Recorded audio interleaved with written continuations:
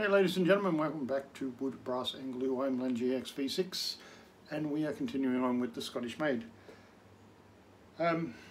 Just so people are aware of whereabouts we're going to be working, if you've got your plans, down here, section 8, and we'll be looking at section 9 as well.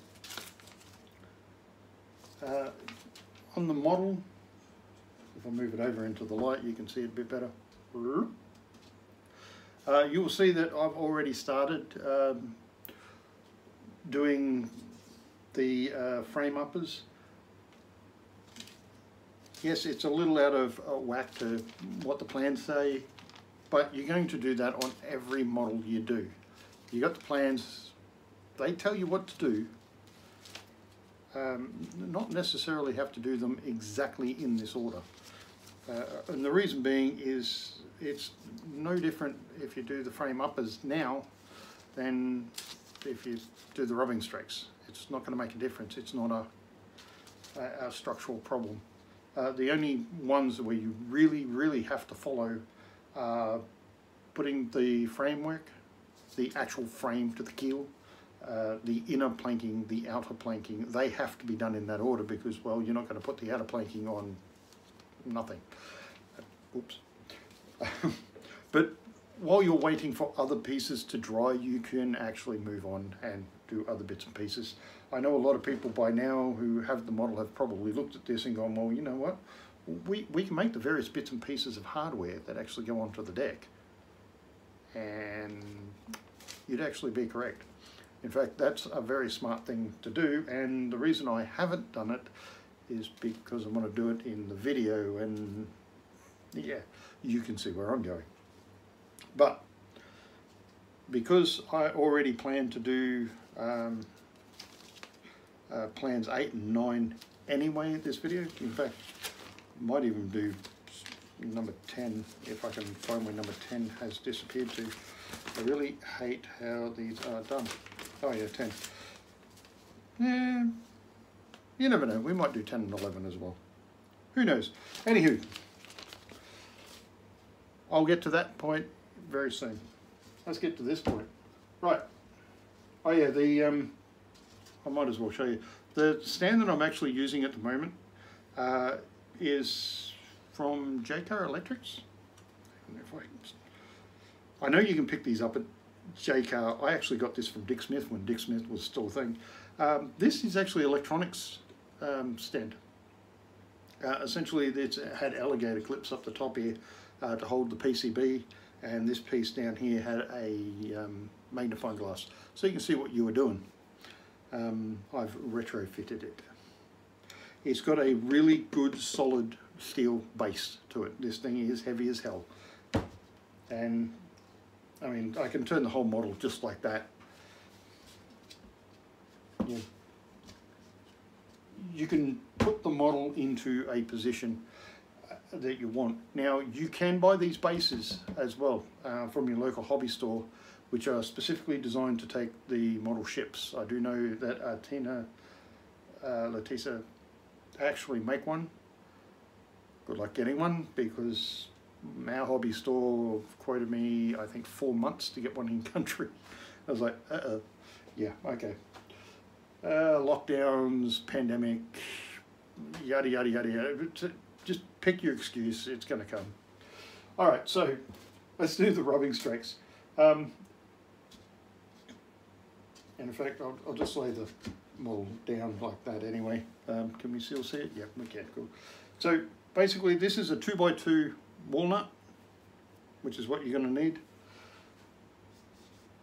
And it goes here, where the transition between the walnut and the malachite is. So we've got to run it the whole way down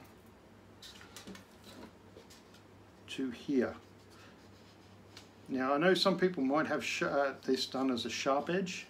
Mine's actually quite rounded, so I'm going to have to be careful here because I want the rubbing strake to be on this side of the round and not the other side, which also means I need to actually stop it before we get to there. So what you're going to do other than actually measure this, I'm going to do a rough measurement. I'm just going to hold it in place, bring it down. Okay, that's about where I want to go. And I'm just going to snip off the end. This isn't the full size, and in fact, the leftover will fit down the stern here quite nicely. So don't throw away your leftovers. So what we're going to do is I'm actually just going to quickly cut and shape this end to fit that bow.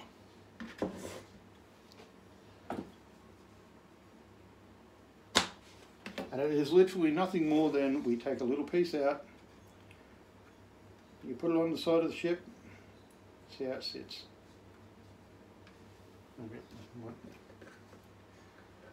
Just a little bit different angle.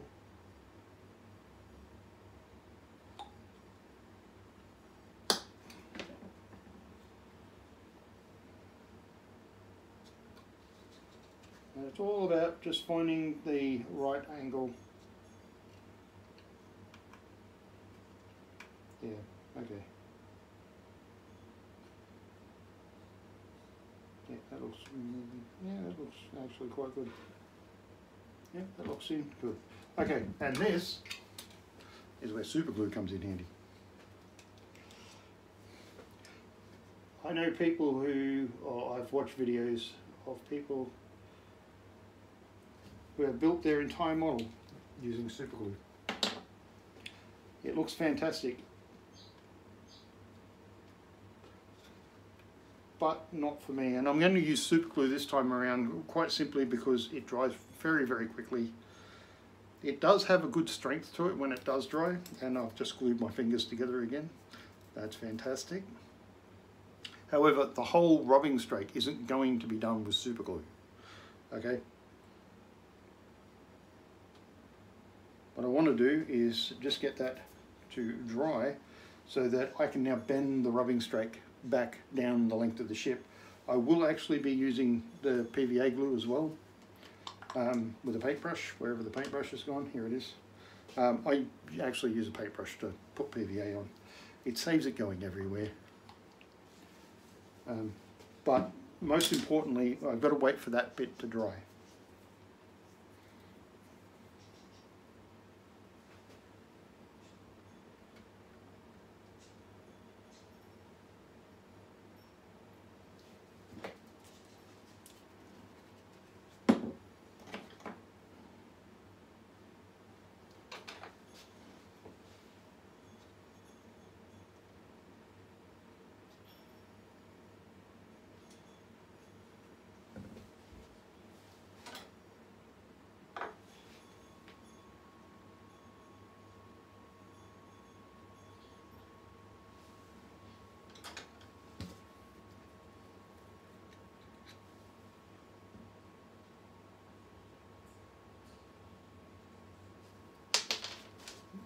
Good.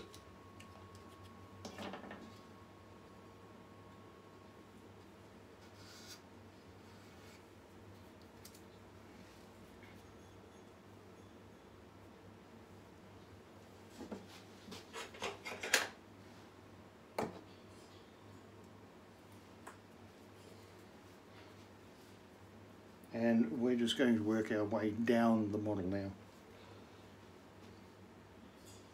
A little bit of PVA, a little bit of super glue. Oops. And that's all it is.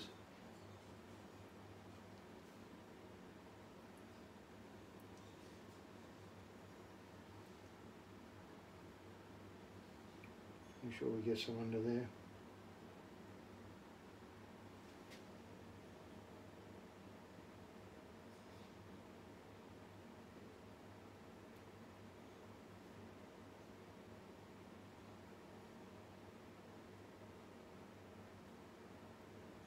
Now we work our way to the stone.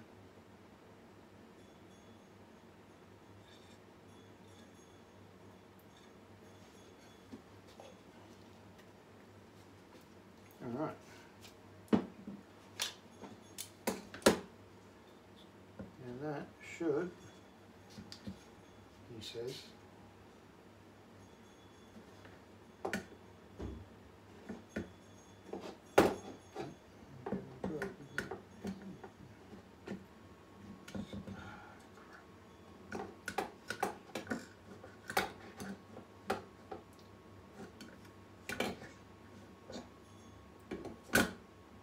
Drawback of a rounded bow, a rounded boat.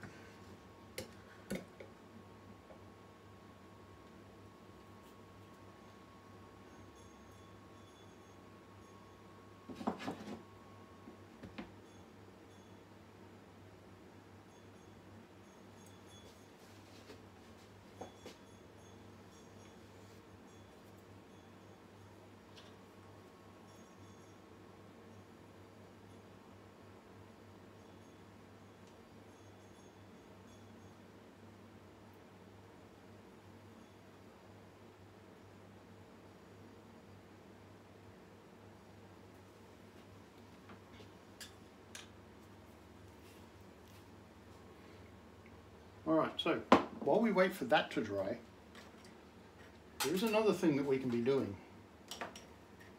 Because we do have to actually flip this over and do the other side. But we have a set of fenders. So item number 44 in tile 8 says we have 2 fenders. I don't know what these are actually for, by the way. I've gone all over the plans, I've had a look at the pictures, the entire lot. Normally these would indicate where the anchor would sit when the anchor is stowed and the vessel would be moving through the ocean. These would be sacrificial. So the anchor would knock up against these things. Over time it would knock the wood apart. You don't bolt them, you bolt new ones on. Hence fender. It's to protect it. However, if you have a look at the photos, if you have a look at the plans, the anchor when it's stowed comes nowhere near these things. So not too sure. I'm more happy to actually put these further forward where the anchor would sit, but I'm not too sure which way I want to go there. So item 44 fenders, they're 15 centimeters long, 15 millimeters long. They're 1.5 by 4 millimeter. That's this one. Be careful because you actually have a thicker one as well. Not the thicker one. Oh, not the wider one, I should say. It's the smaller of the two. And this will go up, roughly up here somewhere. So what we want to do is I've just grabbed the calipers and put the calipers there to, yep, well that's going to work.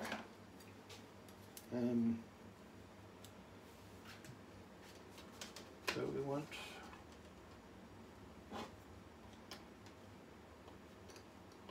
.5.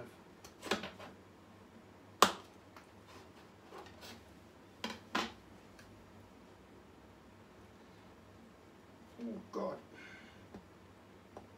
Yes, and of course I'll put the entire ship in the bloody road. Now you need 4 of these, 2 for the port, 2 for the starboard, okay? So we're just going to work on the port side ones at the moment. I'll do the starboard side off camera. There's no use me doing one side and then flipping it over, then me doing the other side, you watching the whole thing and then going, well, you just showed me the same thing twice. And I've lost my plans. No, no, where do I put my plans? So, I have absolutely no idea how we're going to do this. Since these plans don't show where the fender is. Which is a bit of an issue. Actually, it's a very big issue because now we have to actually guess. And I hate guessing. I really do.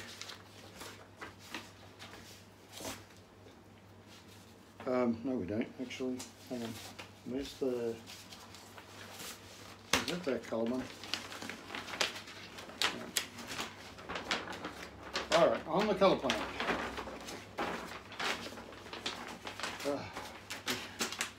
Oh my god, there we go, on the colour plan. So if you have a look, colour plan. Okay, this is what I was talking about. You see where the anchor is stowed at the moment?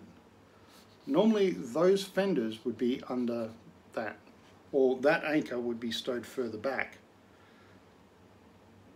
which is what's leading me to believe that these fenders are actually supposed to be forward. They're too far back. They're not where they're supposed to be. They serve absolutely no purpose whatsoever. So my feeling at the moment is I'm actually going to bring those forward to where the anchor stowage would be, and then when I actually stow the anchor, it will actually rest on those. Now I've gone over some of the other models that I actually have in the house, and they all do have these sacrificial fenders underneath the anchor stowage. So I think that's what it's supposed to be. It's just that whoever drew these plans decided that it looked really, really pretty, and they were going to put it there. Yeah, as you can see, it serves no purpose. On a ship, one of the important parts is everything actually serves a purpose. So this is actually 1-to-1. So if I measure down, yeah, okay, I'm using it to hold the bloody thing on, and so if I measure off the plans from there to there, right, that should be the middle point of the two fenders. So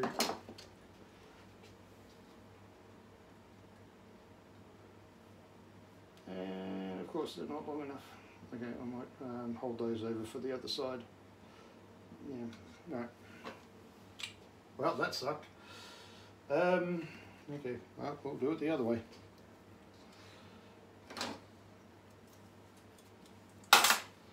Damn, I hate when that happens. So apparently I have one side higher than the other. That's fantastic.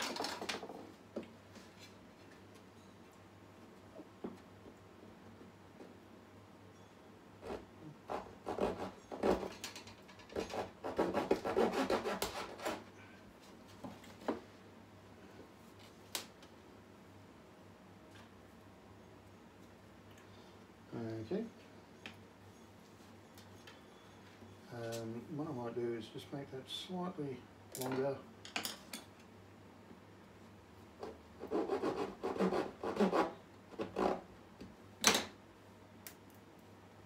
Yeah, there we go. Right, and put that back up there. Grab some glue. Grab the paintbrush. Find where our line is.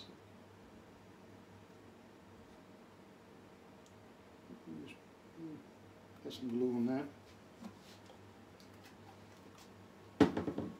I do need to wash that paintbrush. Now, just keep in mind, these things can be longer.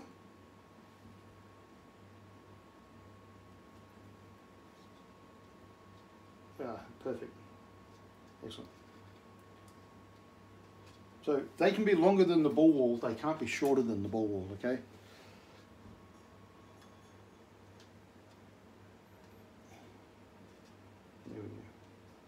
And I'm just going to let those dry. So right now we've just put the fenders in. We've got one lot of the Strakes on.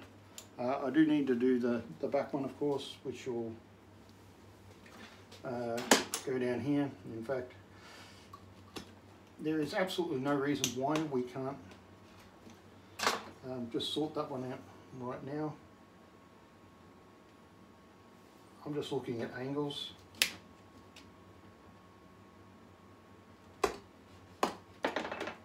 So we get the right angle. Do we even have the right stuff? Is that the right stuff?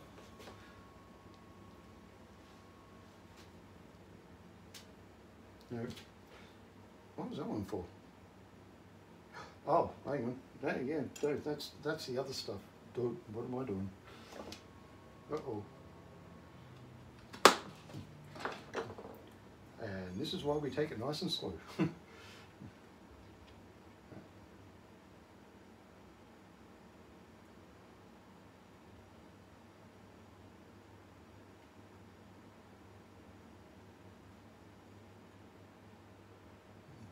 That'll be perfect. And I'm just going to use the super glue. No other reason than it's going to dry a lot faster, a lot easier, and cut down on the amount of time that it's going to take. And it also means I'm going to glue my finger to the model. So I'm going to let that now dry, and I'm going to tidy all this up as we go. Once it's all dry, I'll bring us all back and we'll have a look at other bits and pieces. Alright, ladies and gentlemen, it's actually dry. So, from the bow, I'm still getting used to these cameras, but anyway, basically we've got the rubbing strake on, we've got the fenders on, they do need to be cleaned at the top, I'm well aware of that. Running down to the stern with the, if I can put that in correctly, there you go, you can now see the stern rubbing strake is on as well. Now the transom rubbing strake, the bit that goes here, I am working on that at the moment, trying to work out the best plan for that. I do believe I've actually figured this one out. I do know what it's actually for. It is a rubbing strake, it goes across the back. It comes out because it's there to protect the king post being the top post on the rudder.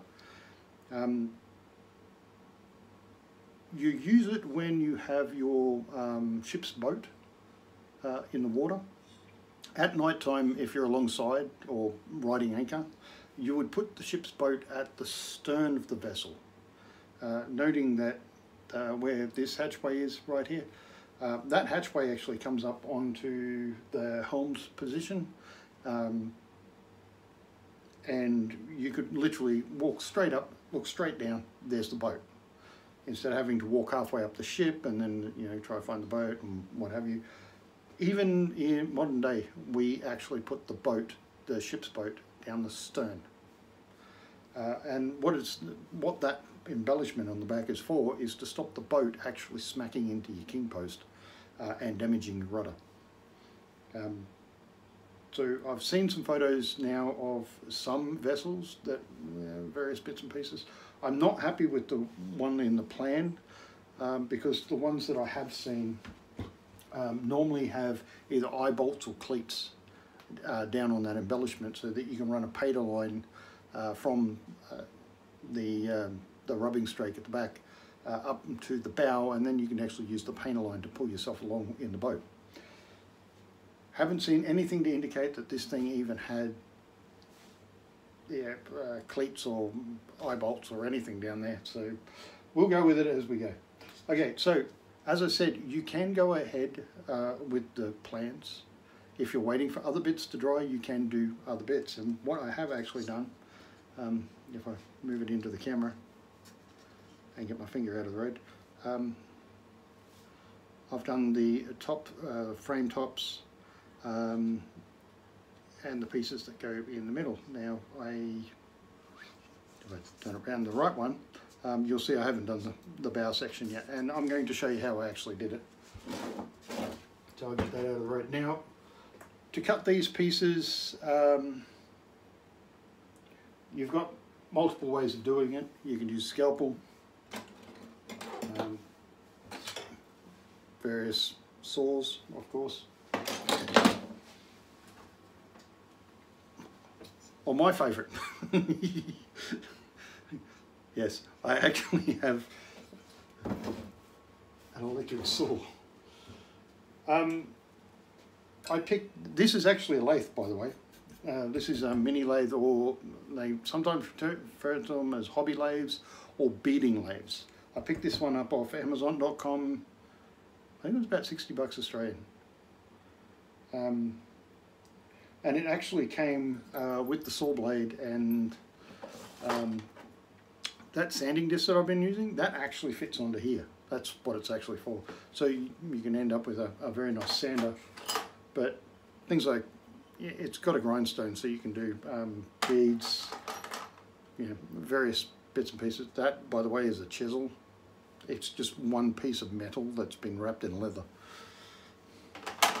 A few other bits and pieces come with it, but for the most part, yeah, mini lathe, comes with a saw blade, works really, really well. So what do we need? We just need 2 more. It's quite simple. And yeah, this thing is actually set. Oh, there goes one.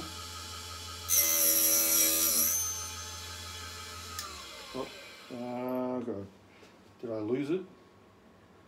Oh, no, there it is. You got it. Alright, so we'll get that out of the road. I'll find where I put my pliers. Pliers, pliers, pliers.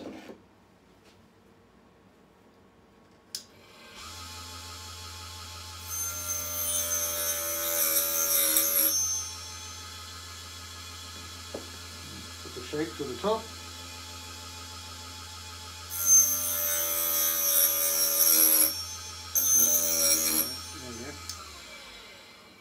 Put that on the desk, power that off, turn the Dremel on.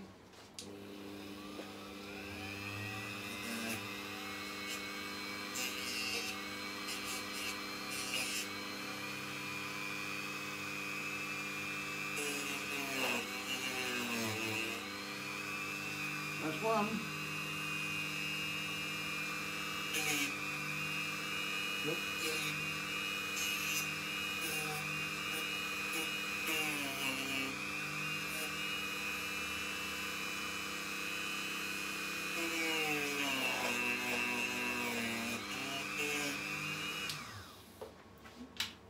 Always good habit if you're using the various things like Dremels and cutters, as soon as you finish, turn the power off. Because if you're anything like me, you'll forget about it and then bad things happen. So we've got those, bit of glue, bit of glue. We're going to need that again in a sec anyway, so we'll just put that out of the side. Grab this.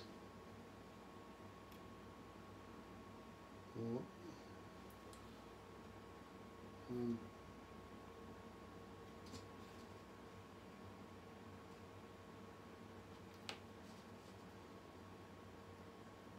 we'll put them on.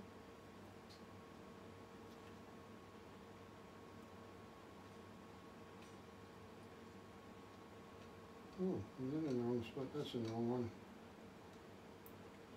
Good on you. That should be up there. Oh, that's not a big issue. What we'll do is we'll put some more glue on anyway.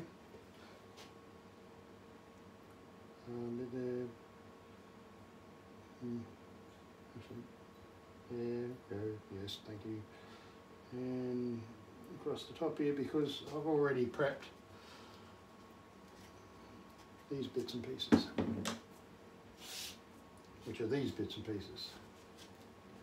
So this should be the bow piece. I'll just get that up and in. Yep.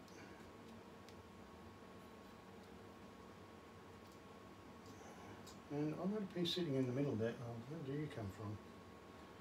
Okay. One of the pieces I put on earlier didn't have enough glue apparently. Tim's fallen off. Which is fine, we can fix that up very quickly. Bend that down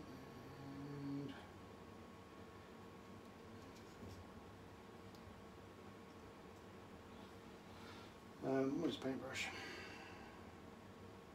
I know exactly where this goes because I just saw it.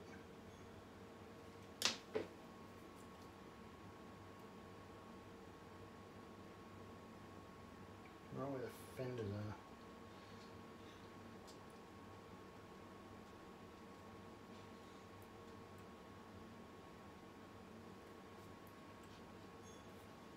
Alright, ta-da! Okay, so the pieces that go in between the frame tops before we finish off this episode.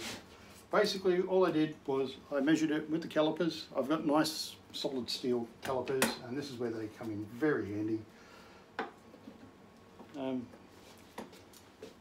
Actually I don't know if we're actually going to be able to see that. put the wood in like that. Grab your blade and use your blade like a guillotine, and that gives you a nice little piece. Not that I need that piece, but there you go. That's how I made those, which actually means that every single piece that I've just done then is exactly the same size, and that's what we want. So I'm actually going to let that dry. Next episode we'll look at doing the gunnel, and we will look at the transom embellishment. By the time I get to do the next episode anyway, I'll have actually figured out the transom embellishment, and I'll be able to show you how to build it and exactly where it goes. At the moment I'm still a little iffy, and I still want to do a little bit more research on that one. So, as per normal, guys, if you love the video, if you like the video, do give me a thumbs up. Don't forget to subscribe, helps out the YouTube algorithm. Notification button, hit the bell. Comments, like always, lots of comments are coming through. One thing I will point out is I have actually started my own Discord server. Now, if you've never used Discord before, it's a communication system that gamers use. However, it's gone from being this little niche gamers system to a full-blown system that's used by everybody and anybody. It allows me to put videos and pictures up, but it also allows you to put videos and pictures up, as well as giving us voice communications and text chat. It's not owned by Microsoft, and it actually works. A link for that is down below, along with the invite for you. So you can get it on your tablet, you can get it on your mobile phones, you can use it on your computers. I've got it on literally everything. And I'm on there pretty much every day anyway, so easy to get a hold of me that way. So until next time, ladies and gentlemen, fair winds and falling seas.